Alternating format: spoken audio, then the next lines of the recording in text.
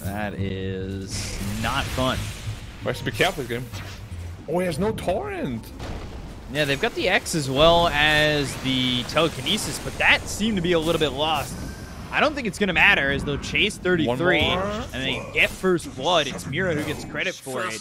I assume they were trying to get the telekinesis into the torrent and have the juggle, but at the end of the day, once he got under the tower, Mira kind of needs to be careful. He does have telekinesis and another Fade Bolt in just a second. Meanwhile, Yatoro under the tower is getting chased by 33, and he's going to need some help. He's burning to the scorched earth. They've got Soxa in again. This time he's under the tower once more. A couple more right clicks for the Illuminate. He'll get the kill after he dies. And it's Mira in trouble, but survives the Infernal Blade. Had that wand ready to go. I feel like the laning phase is actually going better than I expected for the top and mid lane. Oh, that's ping in. And the Marcy, a little bit too slow though. Yeah, but rebounds and has the dispose. The range on that's ridiculous. Looking for the Requiem. It does land, and now the Marcy's dead. Leposhka came in potentially to help, but he's unneeded. Meanwhile, Mira, he's got a killing spree as they get a kill up top on the Soxa, and Yatoro kind of wants more. They don't have X, they don't have a torrent. Oh, Skitter again in trouble. If he gets stunned, okay. He's forced to use that time lapse. They want to go in, they want to Doom collapse, they want to get this kill. And they're going to use the Doom, but Skitter's taking a lot of damage. He needs to run. Maposhka's here, they've got the dust, but they just don't have the damage. And with Maposhka now under the tower and nearby, they'll stun at the Doom, but they can chase. They've got the help from the Marcy. And Torrent, it lands. He's trying to find it onto Skitter. He got the damage, but he just doesn't have enough of it. Tidebringer landed, and they've got 4 heroes. That BKB is used. I don't know how they fight back on Spirit. Oh, Yatoro, the bad spot. Oh, they got the Doom, but he got the BKB off first. So can he get away from this? They've got a TP coming in from Collapse. They're going to bring the Razor over, look for the Requiem, and that's going to land down right on top of the Doom. Doom's in trouble, and now here comes Collapse. 33, he's already dead. The Doom's going to end up being a waste, but they've got the telekinesis, and they throw over Snaking. Under attack. Interesting dispose range when you've got the Aether Lens and the dispose on the Rubik anyway.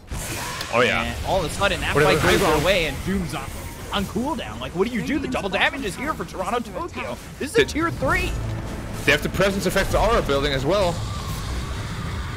They're gonna try and go onto the Kunkka. He's low. He's in trouble. He's just dead. He's got the ghost ship, but that's not gonna keep him alive. Snaky gets the kill there. Now 9. Well, that is a Shiva's guard. And he's going forward from Maposhka. Chakram onto the Ogre, but he'll try to TP out to no avail as they got the dispose, and they get themselves a second. It looked like Spirit were going to run over the high ground and get themselves a tier 3, but that's not what's happening. Instead, Tundra with a successful defense as they'll take out a 3rd. Yeah, that Shiva's guard on the Timbersaw surprised even me. It had 0 damage to bring him down, but Skitter cares about that.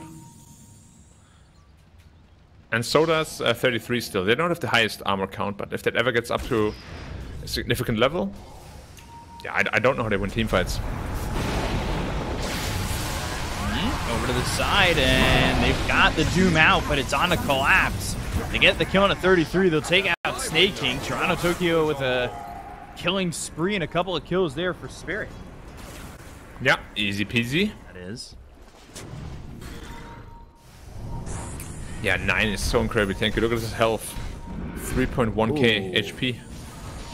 Illuminate comes in, and they stole the Doom. That's going to be out onto the Timber to start. They'll look for the Requiem, and that comes in. He's dead. And with the BKB on 33, he's going to be into the fight, but he's not going to do anything with it. They already got the kill on a 9. They'll take the Timber immediately. He's going to TP back in, and he bombed back. So does the Doom. They finish off this Shadow Fiend, and now they're going to look to get the Kunkka. Kunkka with the BKB, but it's about to wear out. They need some help. The right-click damage from... They say nope. They say yes. They say yes. Or of course, Spirit also knows this. No Shadow Fiend. They fall back on a couple of these heroes. Tundra need to be careful. They're going to blink in. They've got the Infernal Blade that's down on a Maposhka, but they've got the Skitter. Oh, Skitter! Oh, pulled back and killed! He's got no buyback! Maposhka's going to die, but that's well worth it when he got the stun out there. He's going to buy back as well. They're on the chase. They're on a Collapse, but here comes Yatoro. He's got the X again on the 9. You got to remember that he bought back. Mira in. Steals the Chakram. 9 gets away for the moment. But without this Weaver, do you really want to fight? If you lose 33, it's not going to feel good. Like I said, he bought back, and there's the damage gone for 80 seconds. If they get this Aegis, the game is definitely in favor of Team Spirit. Spot a courier, and they might just follow that all the way to where the team is just staying. They know it's going top. They know there's some heroes here, so they can just assume where they are. And they have found themselves a Marcy. They've got the telekinesis. They have the static link. They have the lockdown. Skitter's going to be forced to use that BKB very early on into the fight with the right clicks coming through on Amira, but it's not enough damage to get the kill into the Rubik just yet. Finally, 33 is able to finish him off. So a 1-for-1. Skitter's BKB will be down, and 33 will X into the Shadow Fiend, but it's not doing anything just yet. They've got themselves the turret that lands on a Snake King. The damage isn't going to quite be there. 9 standing in the front line. Looking over at Toronto Tokyo, who will pop the Satanic. It's a lot of damage, right 9. clicks in, the damage out on a 9. There's nothing he can do with this one, but the BKB being popped by 33. They've got the static link on him. They kill off the Doom so fast, and they'll take out Skitter. Even with him Doom, they'll run him down. Toronto Tokyo, he's got the ultra kill. Give him a rampage. Can he get a double? Oh, yeah, he can.